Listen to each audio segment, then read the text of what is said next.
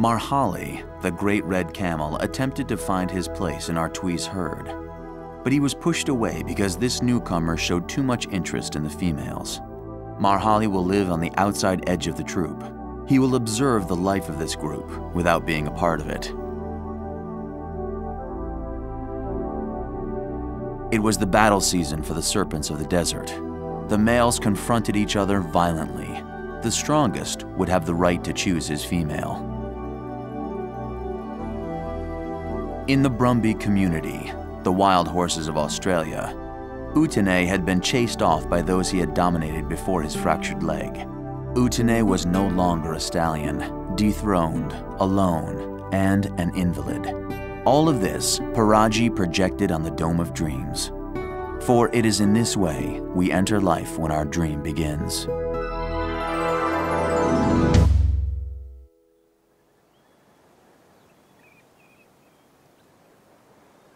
Of the river that ran in place of the sand, only a little bit of muddy earth remains. The heat is so strong that Paraji the dingo has to dig a basin in the soil, hoping to find a bit of coolness. Near Kira, the other members of the clan find some reasons for exultation in this mire. It reminds them of old battles disputed in the clear waters of the plain. Suddenly, Kira stops in her tracks.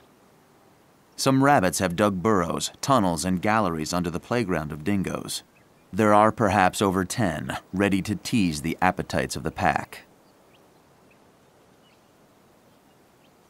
Kira starts salivating first.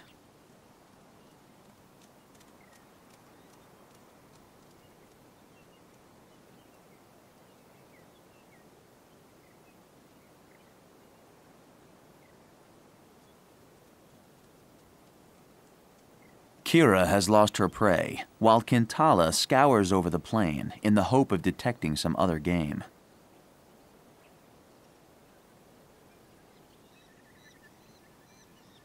Now it's his turn to try his luck.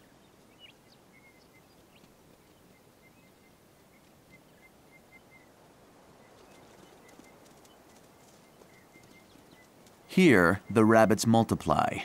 Their ancestors arrived in Australia with the colonists in 1788. In that era, a dozen among them were released in the wild. 1 century later, their offspring have invaded the entire continent. Each one is in his place. Paraji,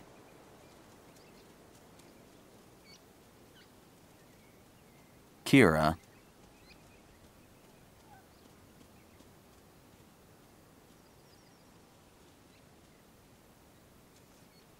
Kintala, Query. All will have a role to play in the choreography that is preparing itself. Kintala rushes forward first. Immediately supported by Kira.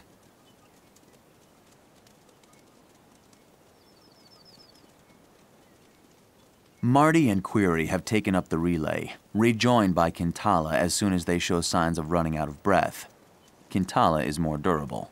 Forced to zigzag non-stop, the rabbit can't go any further. It's the end of his dream. That's to say, according to the faith of the real men, the Aborigines, the last fragment of his life.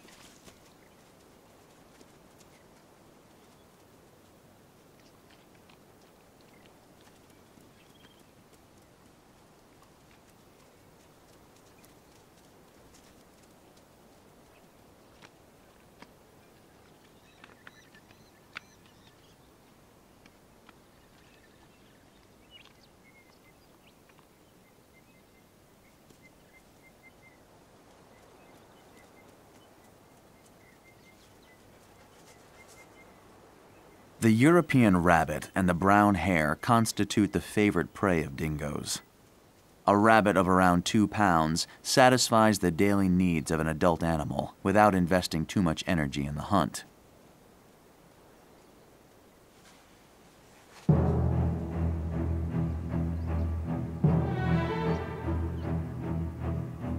Therefore, each member of the pack expects the others to be filled before the end of the day.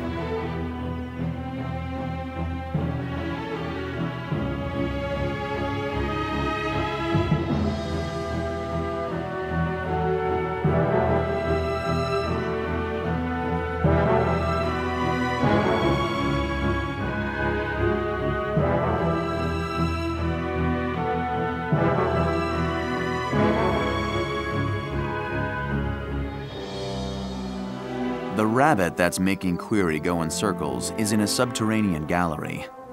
Too busy sniffing under her feet, Query doesn't yet see the other one, who is more accessible and makes herself so discreet in front of her. In order to make Query forget, the rabbit lies flat on the ground and blends in with the soil. He will move only at the last moment.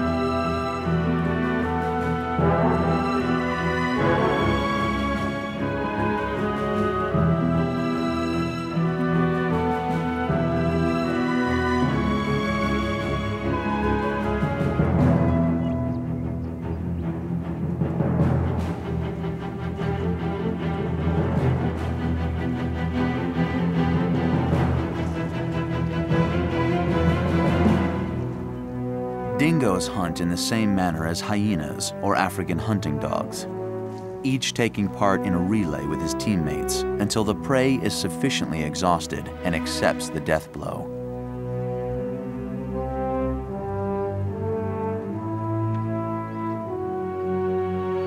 Each fragment of the rabbit will be bitterly fought over among the members of the group. Normally, all of it should be devoured, with the exception of the fur and some segments of the large intestine.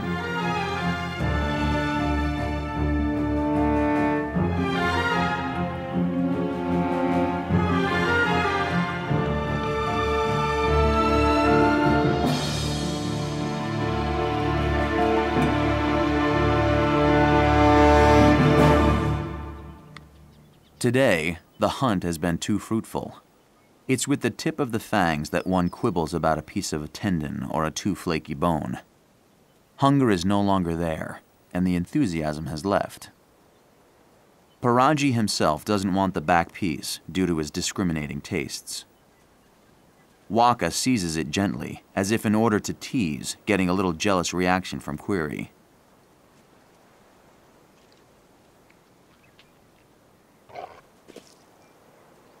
When the piece of meat has served its purpose, Waka will be content to drop it in a casual and provocative manner.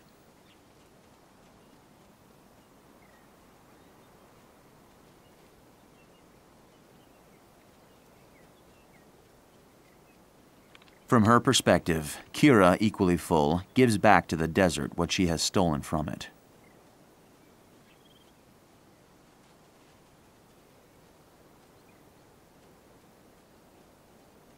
But Waka doesn't want only the earth to gain by the leftovers of the treasure.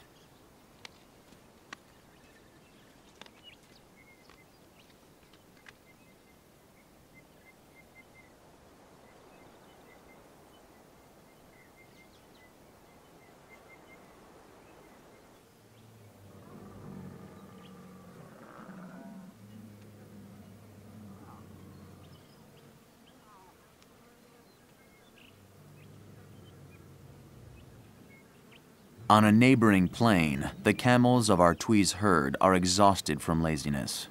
They lie down in a drowsy midday state.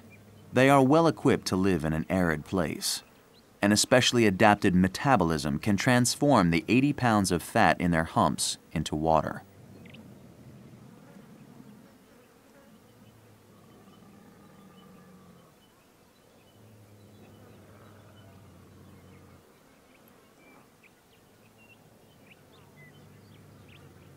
The muscles that form the opening of the nostrils can close up in case of a sandstorm, or simply to avoid dehydration of the mucus.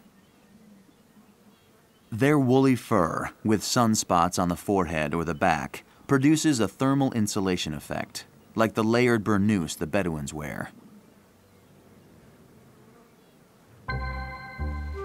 With the camels, the young are treated harshly non-stop and are subjected to a lot before growing up.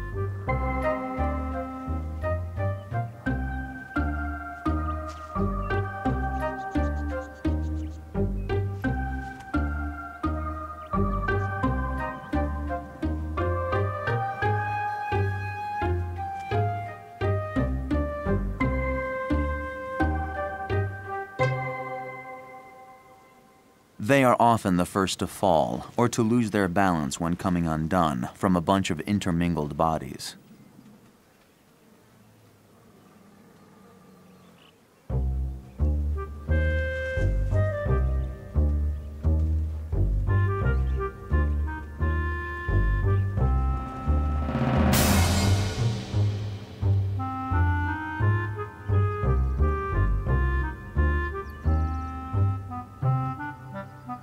The female gives birth to a baby every 2 years.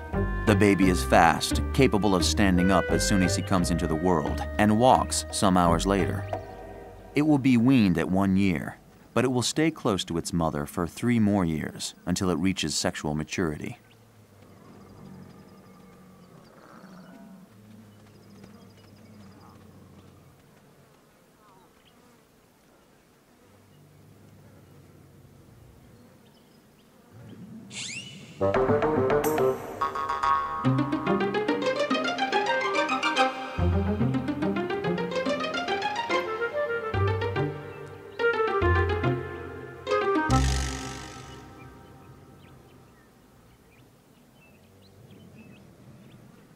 Harassed by his elders, the little one tries to keep some interest in the world.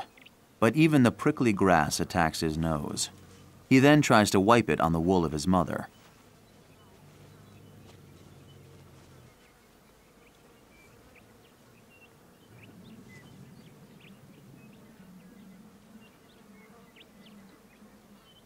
Happily, the annoyances of life in a group are forgotten as soon as he starts to nurse. The female dromedary, who has 2 teats, can produce more than 2 gallons of milk each day, whereas the female camel produces only 1.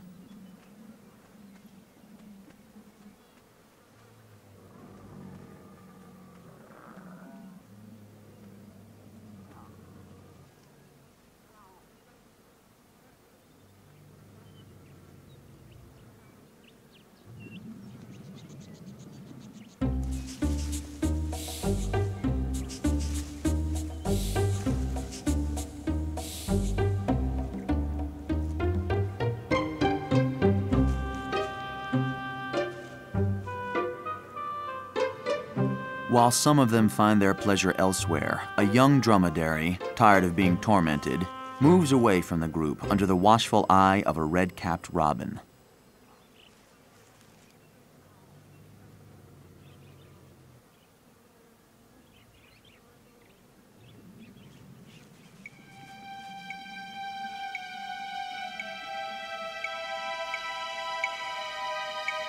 Perhaps it's curiosity as much as weariness that now drives the young dromedary farther away. Too far.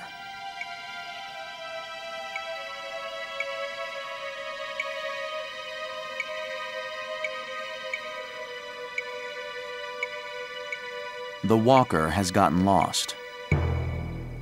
No matter where he looks, he doesn't see his mother anymore.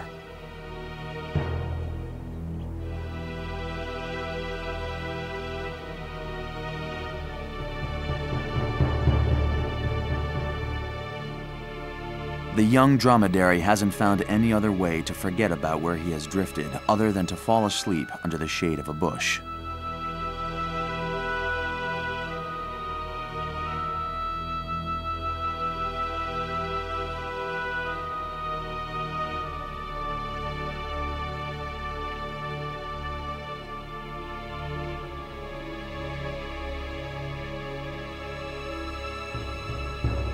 The desert is too vast for such a weak life. If a pack of dingoes passes by, then the sleeper would become a meal without even realizing it.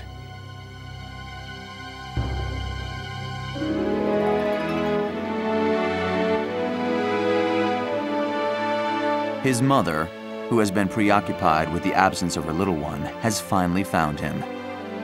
He is so vulnerable, this gift that the gods have not yet taken.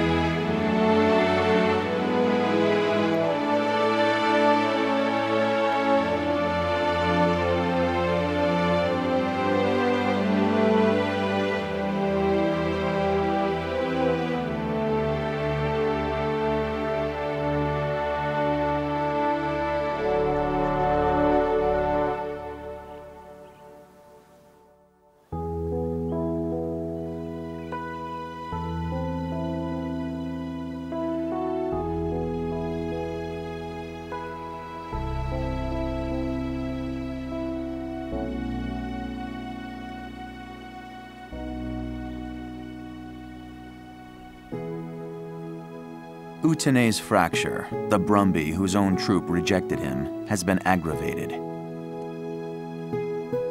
He was alone, excluded by his own herd. But a compassionate mare has come to him.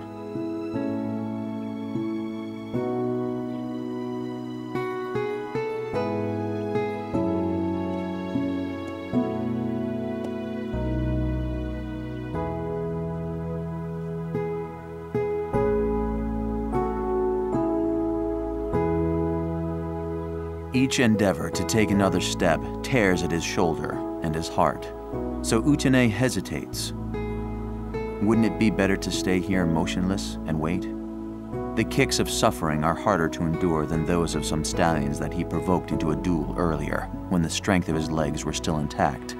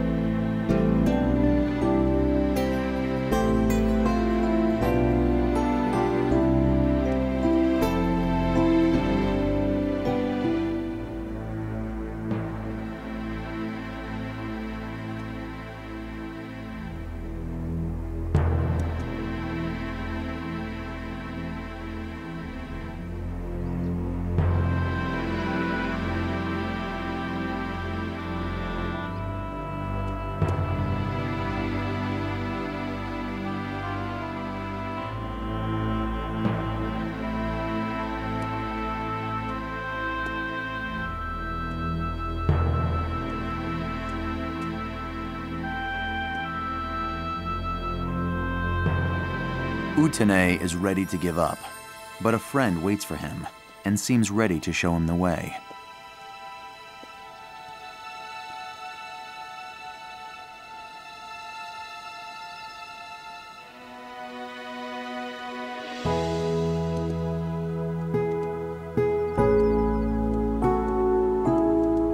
A burst of energy makes the invalid limp towards someone inviting him to hold on. He accepts spending a few moments of life close to her.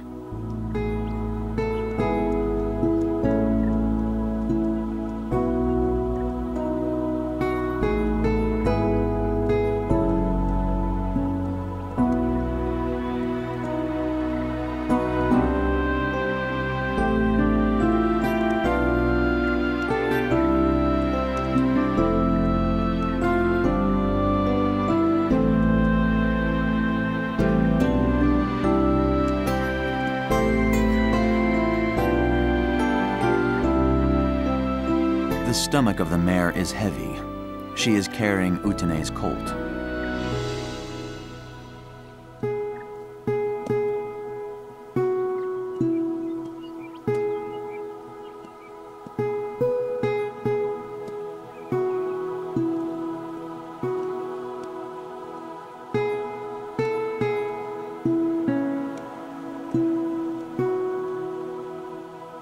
Utane feels his legs weakening.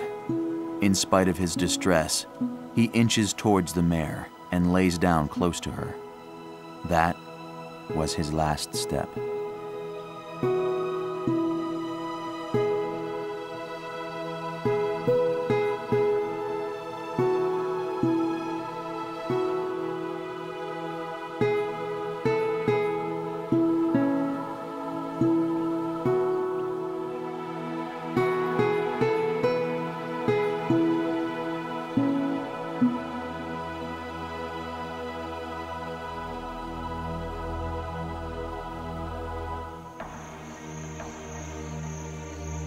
The moon, that provokes in everything that lives a celestial tide of sap and of blood, is full, like a mare's uterus.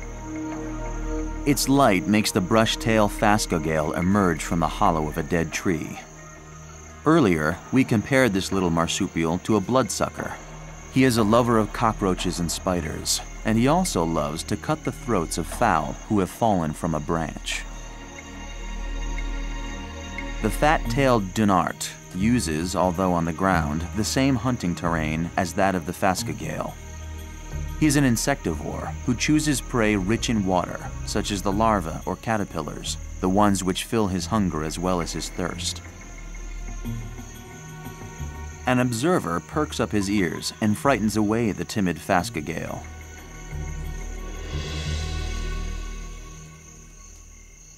The spy is a bilby, a fragile marsupial, vulnerable and rare.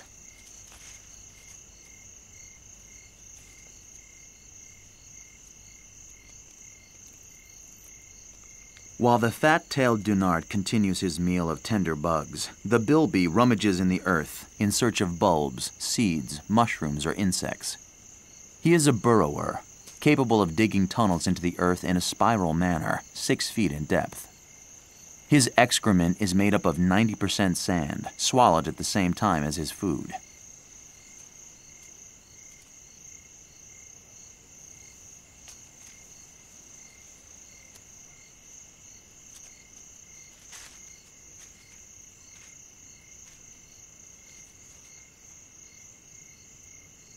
Another fat-tailed dunart joins his friend and chases him into the collective nest. The bilby finds himself alone in this place, flanked by a rat kangaroo who looks crafty. His powerful back limbs permit the bilby to release himself like a spring in case of danger, a danger that is exposed ahead of time by a very keen sense of hearing. A second rat kangaroo now comes to rummage in the blue grass. But the bilby, a secret and solitary ghost, doesn't like to be disturbed.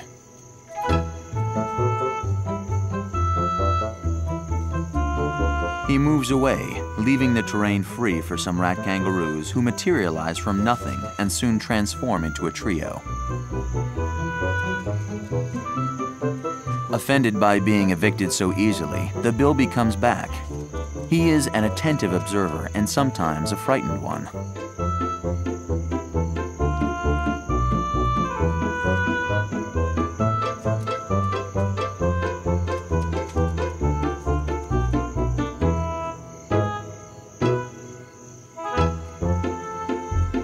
The bilby spends his day in a nest carpeted with grass and twigs, where his very fertile female gives birth to her babies after one of the shortest gestation periods known for a mammal, 14 days.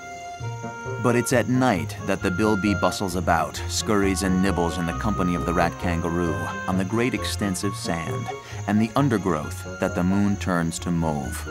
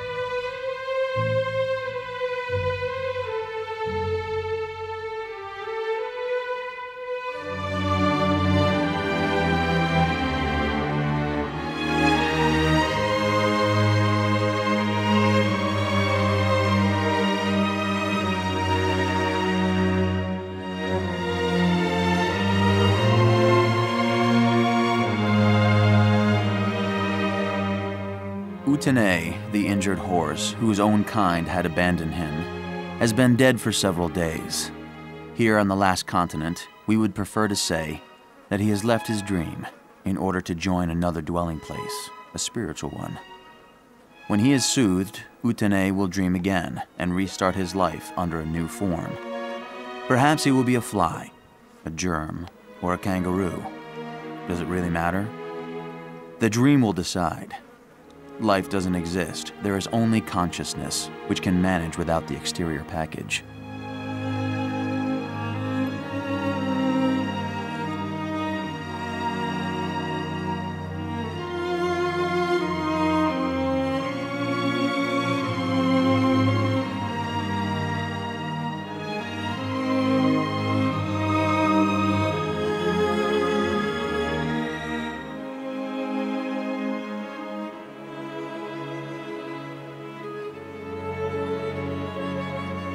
Each dream devours another one. That of the bird feeds off of the larva, that feed off of Utene, that fed off the grass, where the blood of those who died has flowed.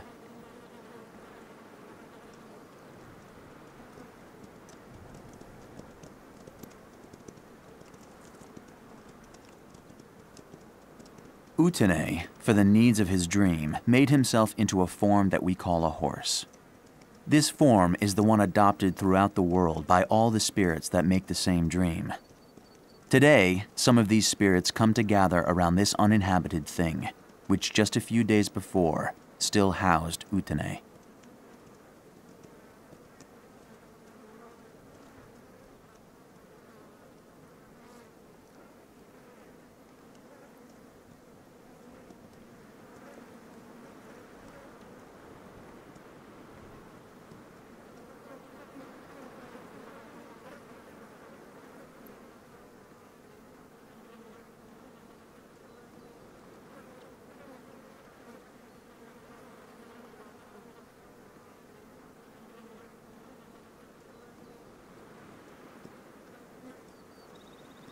Then the herd gets going again. A dream has been broken. A consciousness has stopped disguising itself. An old costume lays on the ground. It indicates nothing.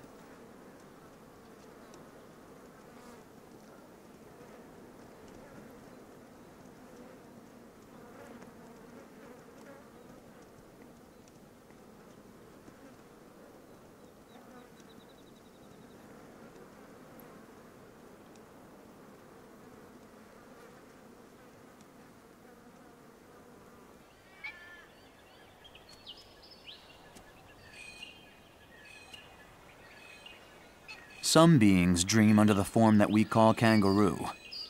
This is the case with Burka, whose family doesn't stop growing.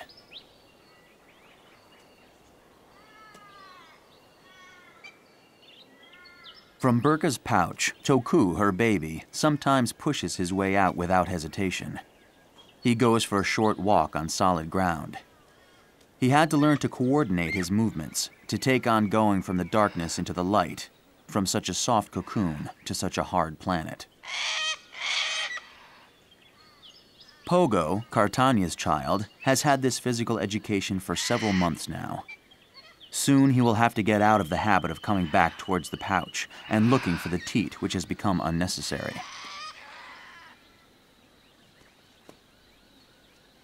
Yam, Burka's other child, still refuses to give up this habit. Through physical force, his mother makes him grow up.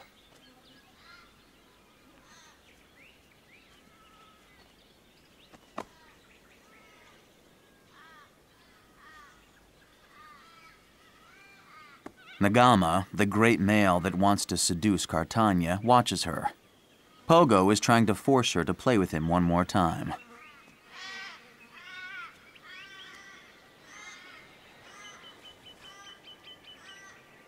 With kangaroos, the male doesn't hesitate to use a child in order to attract the favors of the mother. A female will try to choose the best possible male as a father for her offspring. So without embarrassment, Nagama takes Pogo in his arms. All of these facades are for the benefit of Cartania. My gestures are tender. I'm holding Pogo in order to leave you in peace. Why would you resist me any longer?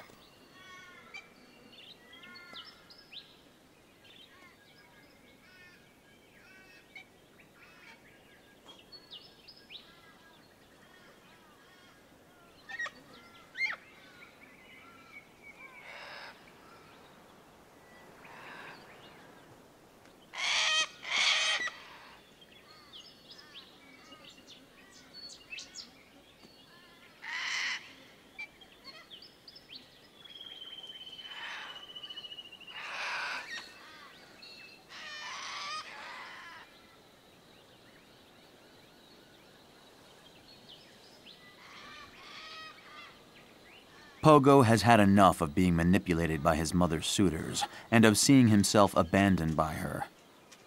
Perhaps the Tamar wallabies will be better company.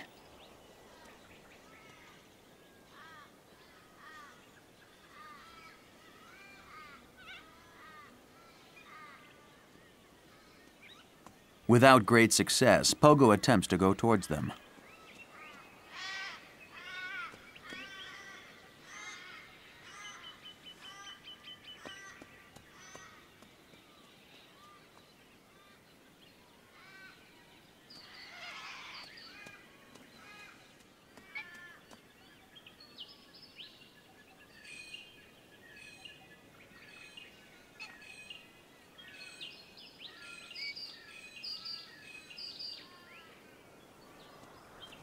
He must yield to the facts.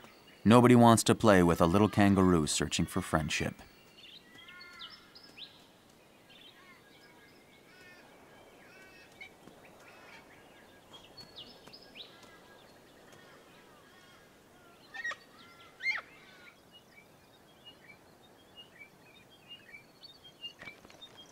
A little Torresian crow attracted by the scent of blood. A dingo who is skin and bones, ready to satisfy himself with any food, and who marks a piece of territory in order to make his temporary hunting grounds. The dingo and the bird are ready to go a little way together. The first drools and salivates at the idea of holding the still quivering fowl in his mouth. But the crow knows that her pursuer will never fly any higher than a stone.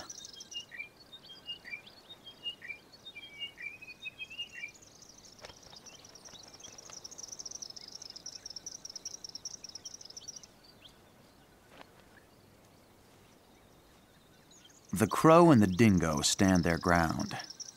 The predator doesn't keep up any pretensions or illusions.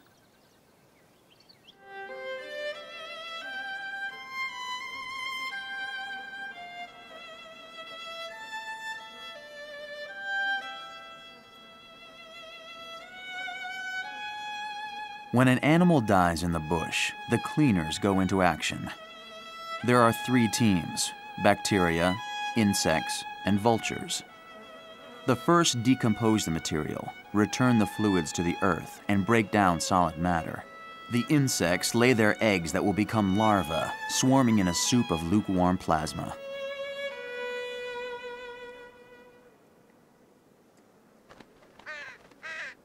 The little crow first attacks the eyes. Experience has taught her that you can save time when starting with the soft parts of a carcass, instead of working away furiously at cracking it if a dingo has not already done that. Contrary to a vulture, which has neither the majesty nor the equipment, the crow, an indispensable peace worker for the hygiene of the savanna, does not possess a beak powerful enough to cut through the hide.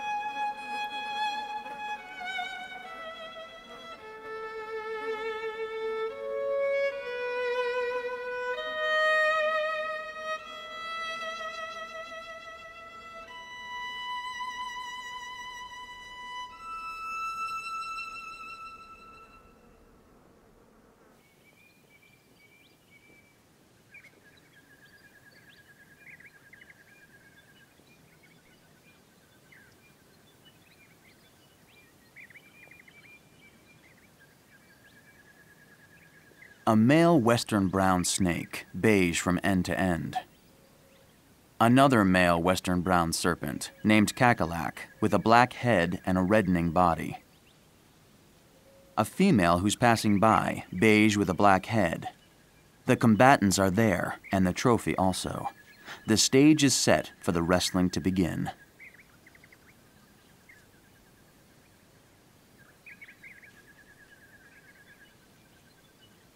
Kakalak leaves his hole and keeps an eye on his rival while the female approaches him.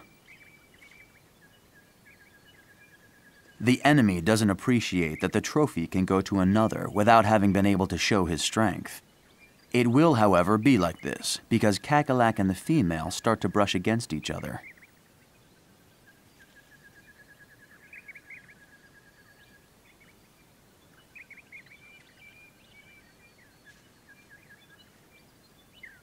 Kakalak's rival feels deprived, unseated. The disdain of the female is worse than a defeat in battle. The serpent moves himself away and sinks to a level where he can shelter his pride, in a hole. Slowly, Kakalak makes his body slide underneath that of his conquest.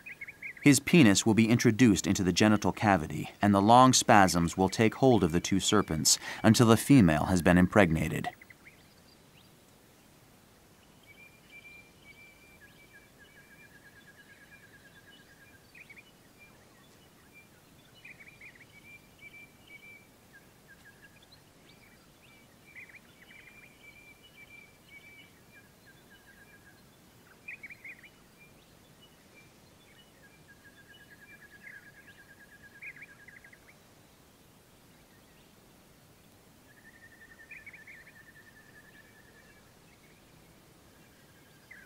During this time, the frustrated male makes his way from hole to hole in search of a female who will accept him. She too, who will give herself to him without a preliminary fight.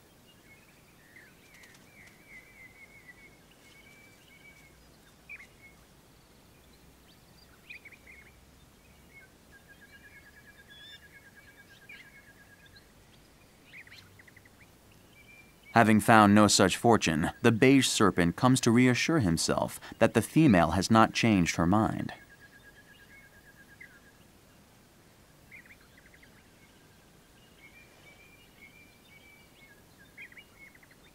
In a few days, the female will deposit eggs in a nest so that they can be incubated, and the number of which will vary between 2 and 32. Some of these eggs will not be devoured by a little crow, a dingo, or a varanus. They will produce one of the most dangerous snakes in the world.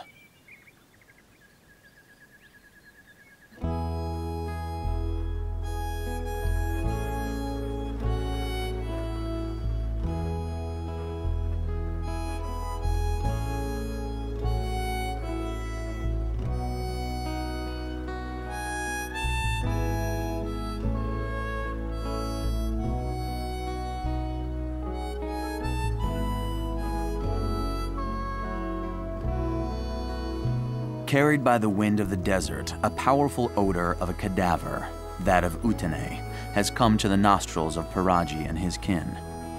In this heat, a carcass is a godsend. It will save the pack the effort of hunting, and will permit it to invest its energy differently. Essentially, the priority is for the metabolism of the body to compensate for its weakening, which is provoked by thirst and the burning sensation of the sun. All other utilization of resources would be to the detriment of this priority.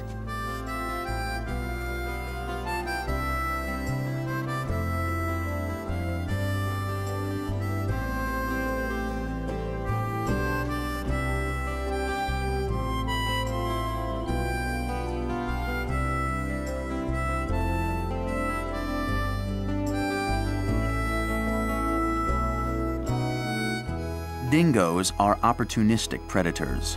This means that they adapt their diet to their circumstances and even their way of life.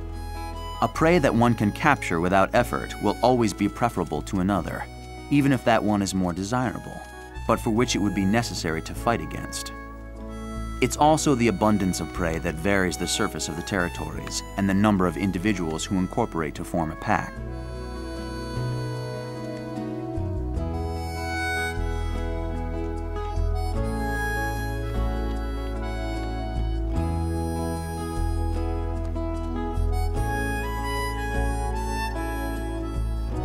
A carcass, towards which one will come back after several days' interval, in order to make several meals, offers, therefore, the best rapport between energy invested and that received in exchange. The plains will also find an advantage. Dingoes clean the cadavers.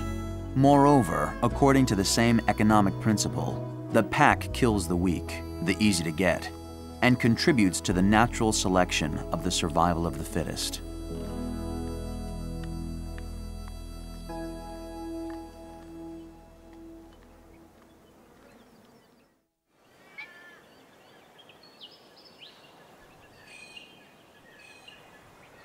For several weeks, Nagama the giant has associated himself with the group that is comprised of Cartania and Pogo, and that had been joined before him by another suitor of the female, named Kudla.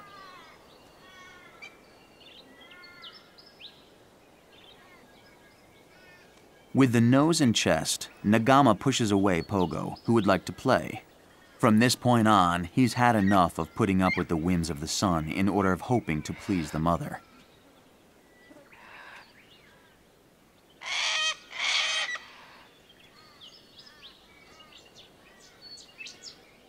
Nagama would like to stop the preliminary rituals of love and for Cartania to finally give in to him without any reluctance or ceremony. But the female is not ready to accept in this case and prefers once again to go back to her son, Pogo. Pogo cannot bear being nothing more than a weapon, an accessory, an object that adults use to please their interest. His distress makes him hysterical. Even his grandmother Burka doesn't seem ready to offer him any comfort, too absorbed by the problems of her own children.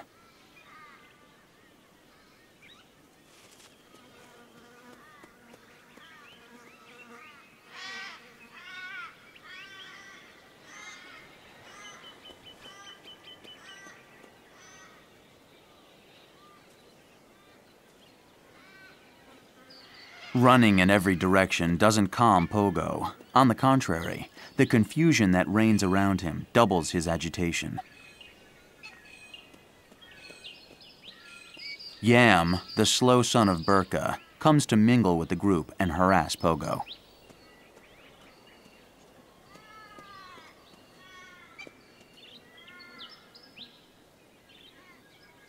Kudla comes to the meeting with Yam. A rejected and pathetic suitor, he is reduced to dominating the weakest kangaroo of the entire group.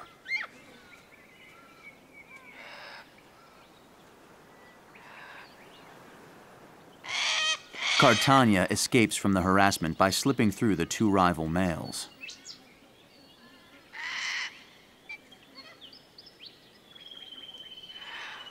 Nagama, however, finishes by going back to her.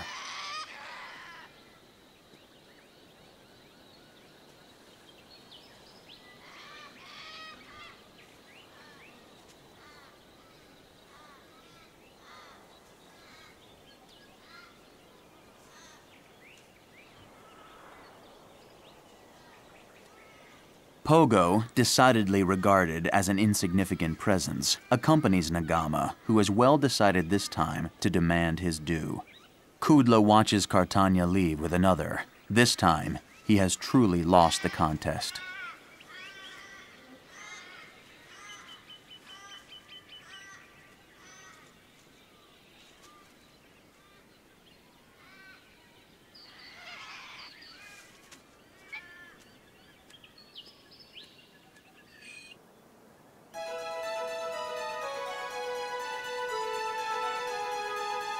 According to the real men, the Aborigines, each death is a celebration for the cosmos.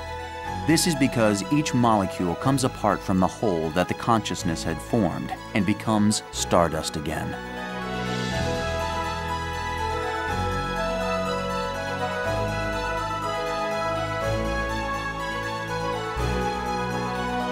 Each drop of blood returns to the stream, and each atom to the solar system. It's the same life that continues, in the material which is Earth, in the emptiness of space.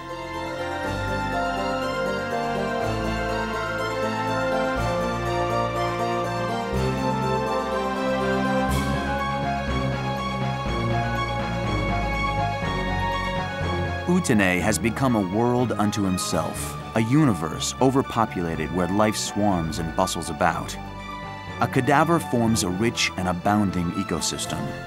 At each moment, the great mystery of birth and death accomplishes itself. Beings live in the red landscape, dugout cavities, and shelters where they bury themselves. Here they reproduce, fight, eat, digest, sleep, and die.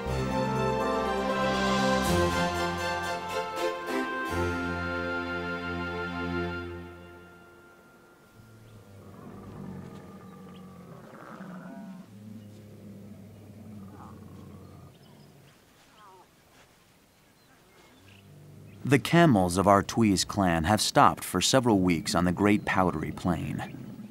By bathing in the dust, their leader recovers the sensations already experienced by his ancestors, who came from the Middle East or from India, and was imported in the middle of the 19th century in order to form the caravans of the pioneers. The sand refreshes the skin, relieves the itchiness, and annoys the parasites who are encrusted in the wool.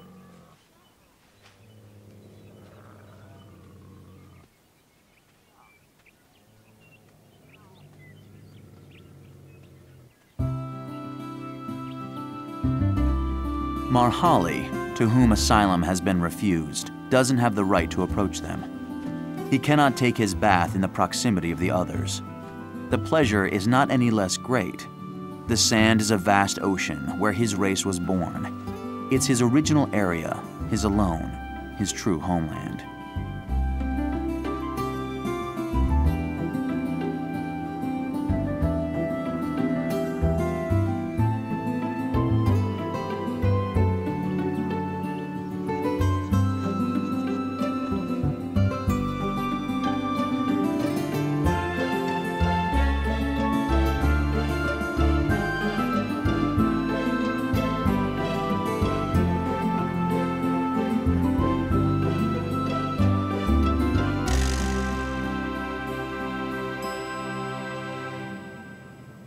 A fellow camel approaches the banished.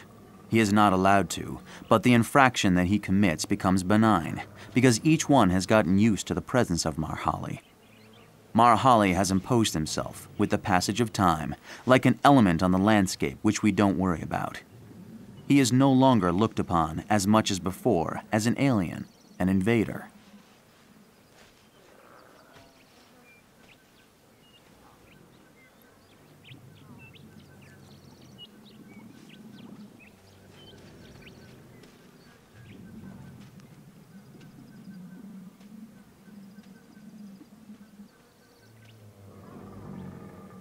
Urk is getting up, which signifies that the herd is ready to start out again.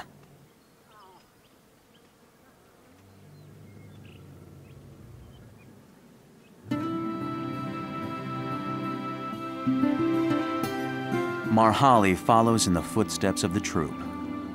He has succeeded, for the first time, to reduce the distance that separated him from the others. Perhaps tomorrow he will manage to extinguish that which remains of their distrust.